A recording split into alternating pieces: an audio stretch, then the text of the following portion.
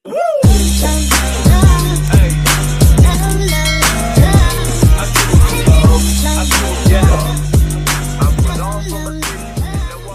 will discuss about compound interest. So when we say compound interest, that is the interest, the addition of interest to the principal sum of a loan or deposit, or in other words, interest on interest. It is the result of reinvesting interest rather than paying it out, so that interest in the next period is then earned on the principal sum plus the previously accumulated interest. So what is the formula in finding interest? So the formula is A equals P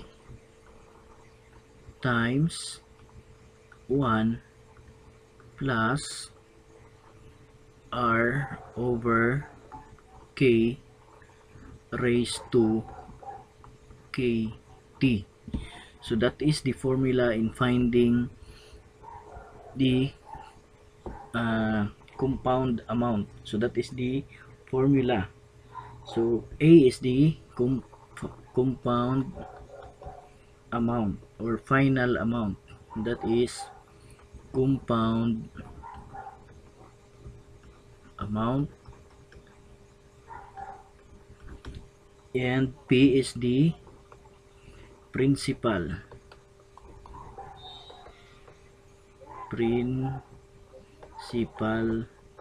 or balance, initial principal balance. Ang R, that is interest rate, and yung N is the number, or ang K pala, ang K is number of times interest applied per period, and T, number of times interest applied, double P, per time period. Okay, then ang last, ang T is the number of time periods elapsed. Okay, so that is the formula. Ito, tandaan. Then how to find the value of K? Itong tandaan natin, how to find the value of K. So ang value ng K is K. So pag annually,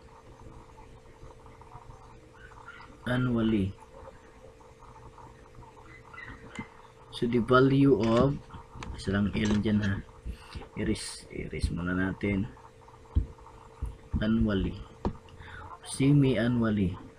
Okay, so the value of K is semi-annually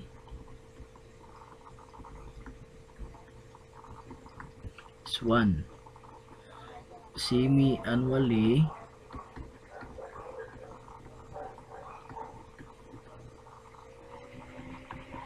2, quarterly 4, monthly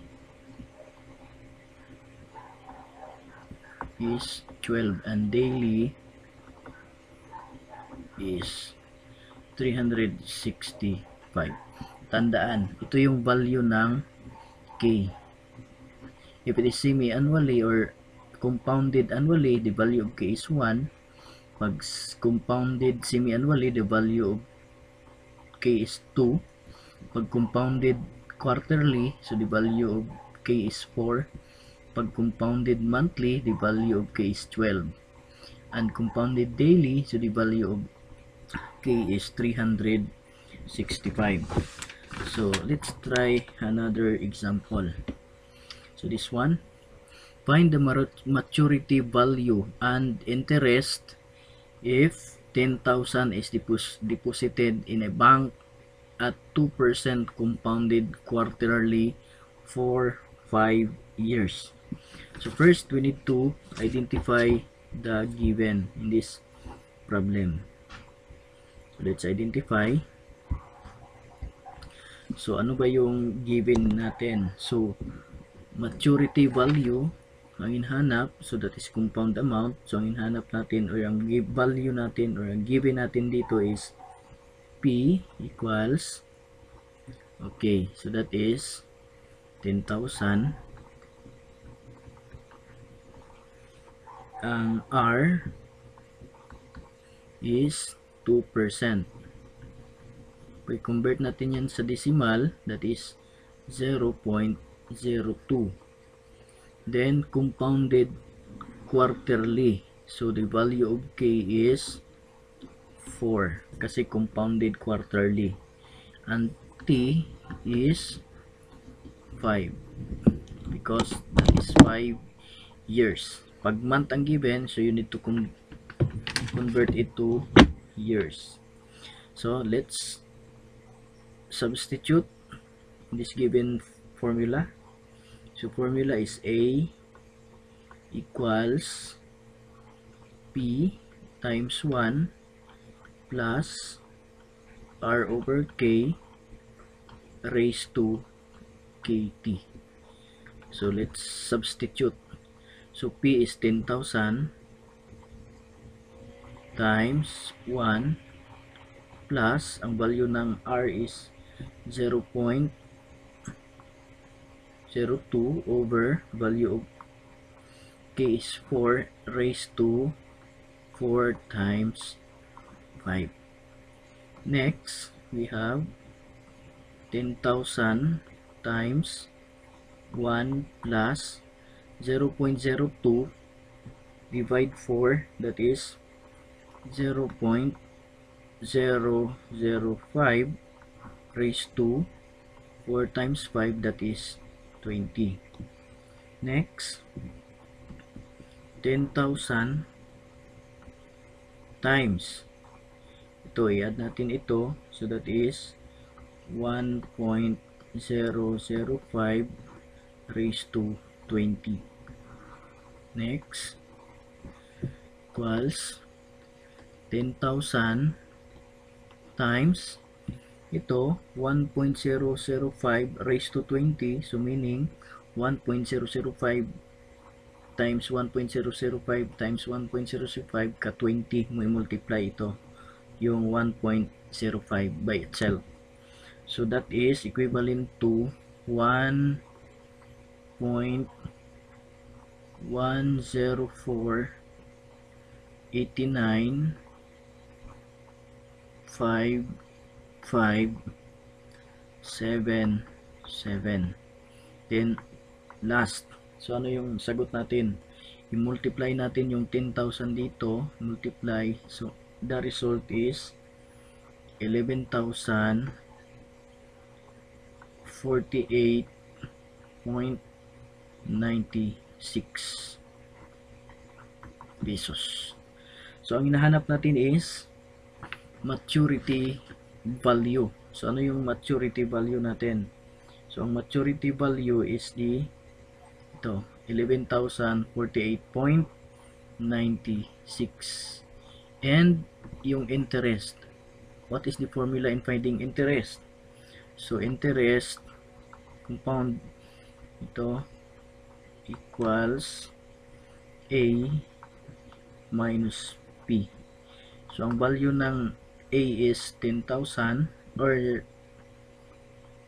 11,000 rather, this compound amount 48.96, subtract 10,000, that is the principal amount. So ang interest is 1,048.96. Ito yung interest after 5 years. Okay. So, next, ito yung sagot natin. Ito yung maturity value natin.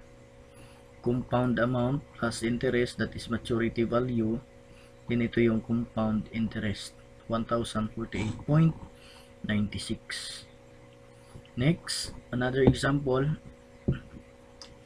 James borrows 50,000 and promises to pay the principal and the interest at 12% compounded monthly. So how much he repay after 6 years? So let's identify the given in the problem. So identify. So given yung P is 50,000. Ang R is 12%. Pag i-convert natin yan sa decimal, that is 0.12. Then ang K, what is the value of K? That is compounded monthly. So the value of K is 12. Then the value of T is 6 years. Then let's substitute the value of the given in the formula. So A equals P times 1 plus R over K raised to K times T. So ang value ng P is 50,000 times 1 plus ang R is 0.12 over 12, but is the value of K, then 12 times 6. So 50,000 times 1 plus 0.12 divide 12, so that is equivalent to 0.01 raised to 12 times 6, that is 72. Then equals 50,000 times, so 1 plus 0.01, so that is 1.01 raised to 72. Then let's continue. Equals 50,000 times 1.01 raised to 72, that is equivalent to 2.047,099. Then you have to multiply 50,000 times 2.047,099. The answer is 102,354.97 pesos. After 5 years, ito na yung pira mo. That is your compound amount. Ito, compound amount or maturity value. Then tingnan natin interest after 12 years, ay 6 years. So interest equals compound amount or maturity value subtract principal amount. So 102,354.97 subtract 50,000, 50k. So equals, what is your answer? That is 52,354.97. So mas doble pa yung interest after 6 years. Ang hinira mo is 50,000, then after 6 years ang babayaran mo lahat is 102,354.97. So with the interest of 52,354.97, so sobra pa, doble yung interest, kasi nga yung interest rate is, tingnan nyo, malaki, that is 12%. Then matagal pa ito, 6 years. So abot talaga ng doble yung interest. Okay, so that's all for today.